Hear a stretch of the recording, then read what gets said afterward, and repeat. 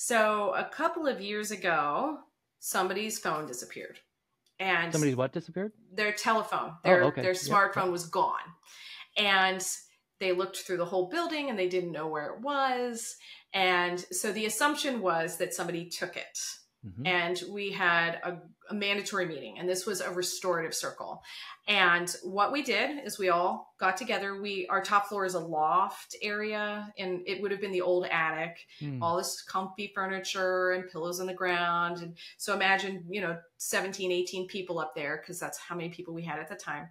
And we did rounds where you could pass, but I don't really think anybody did.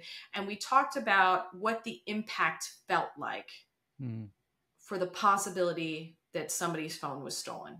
And so everybody had an opportunity to say how that felt for them, right? So I felt scared, or I felt really angry, and these are the reasons why. So we had, somebody saying, I feel really disappointed that somebody at my community would take something that belonged to somebody else. And the person whose phone had been taken said, I just got here. Like, I just enrolled. And so this is my welcome. I do not feel welcome. And this is really expensive, and my family doesn't have the money to replace it. And so I feel really sad and angry and hurt.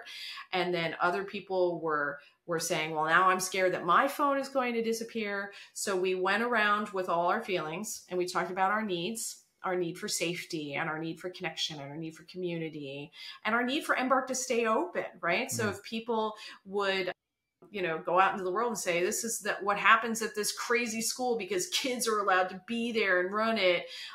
And so we problem solved what to do. And so there wasn't any finger pointing because, nobody knew. Some people had some ideas, but we never truly knew. And it was, the request of the community. And so they came up with an idea to put a basket in our entranceway in the back. Our back entrance is a shed. And so they put a basket. We're going to just put this basket out there.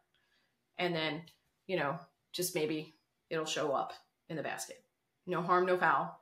It was the plan. And then it ended up not in the basket. It ended up in a desk drawer where I hide candy. So Andrea and I had a secret candy drawer at the time. We have one now, but I'm not telling you where it is.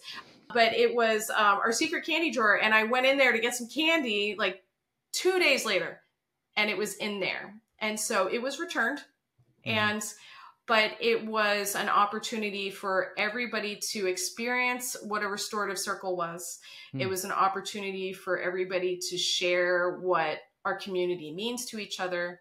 And it was done in a way without judgments or evaluations. It was just, this is how I feel.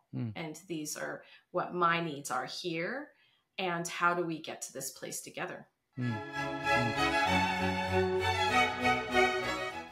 This is the Agentic Schools Podcast, where you will learn about schools from around the world where children's agency to make decisions about their learning and living is more important than their academic skills.